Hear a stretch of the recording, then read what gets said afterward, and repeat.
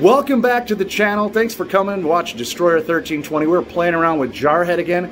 Today we're going to see if this thing runs. Will it run?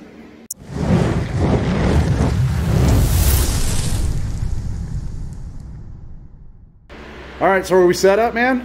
We are ready to go, brother. Alright, let's start this bad boy up, see if it runs, see what happened. No idea what's going to happen, guys, so Make sure my wife's not on the phone. Bear with us. Yeah. Your wife may not like that if it does fire, so just getting ready to set the timing, getting everything, all the juices and oils are all in. We're ready to go. We got update from last time. We got the header installed on this side. Everything's wired, plumbed, done. Got the new flex plate. That was a whole adventure in itself. One change that will happen eventually is this Edelbrock intake is going away and the carb is going away. And what are you putting on? I'm putting a Bill Miller Products intake manifold on it, and a Pro Systems carburetor is going on it. Nice. The carburetor should be here in about a week. The intake manifold, because nobody wants to go back to work and the foundry's like hurting for people. I ordered it in end of July, and they said I won't get it till the end of September. Wow, that frickin' blows. We're doing it. All right, let me get back. See if this thing goes or blows.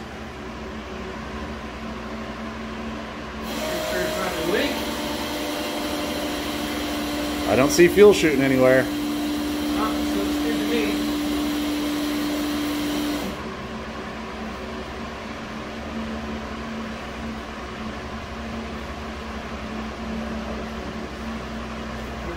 That's fun to hop on there when it's up on the jack stands, but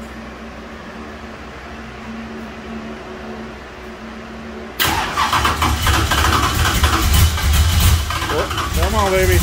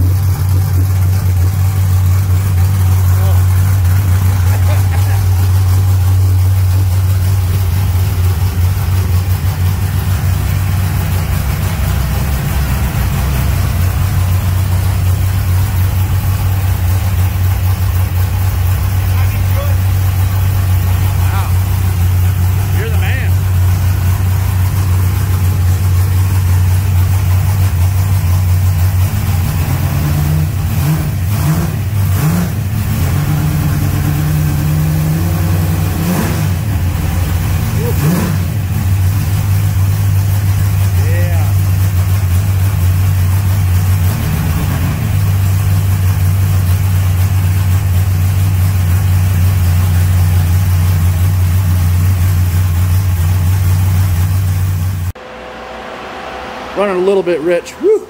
So Brian, what's our plan here? When are we heading out to give this thing a little shakedown?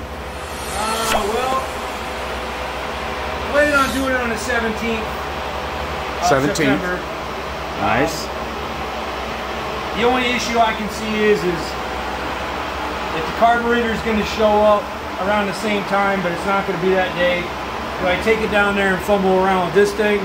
Or wait to get the other one? Just wait for an extra week, because they are going to have a drift and drag down there on the 24th of September, which, nothing against you drag people, but drifting and drag suck.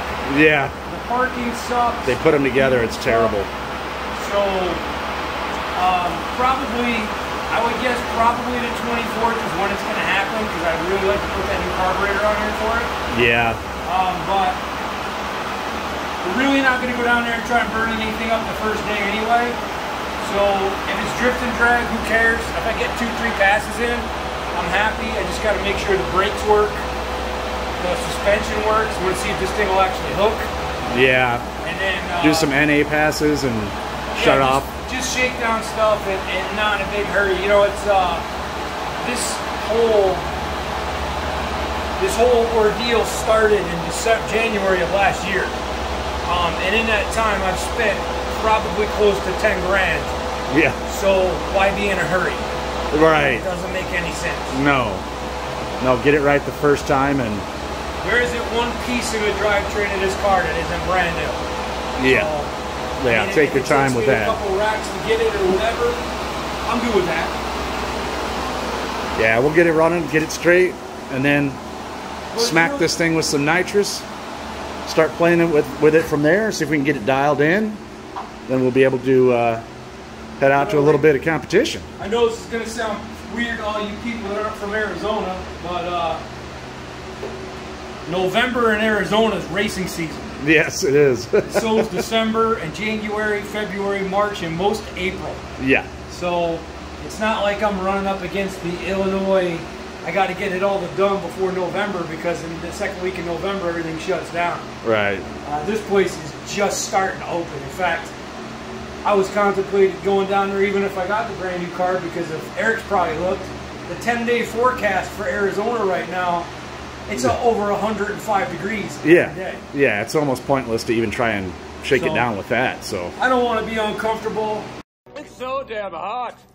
I mean, the car's going to do what the car does, but I just don't want to go down there and be nasty and just uncomfortable. I mean, that's not what it's all about. No, so, when you're wearing a full suit and all that, you don't want to be stuck in there burning up.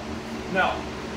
But you saw it without the motor in it, then you saw pieces of the motor in it, and now it's running. So yeah, well, that's one step closer to actually pulling these wheels up.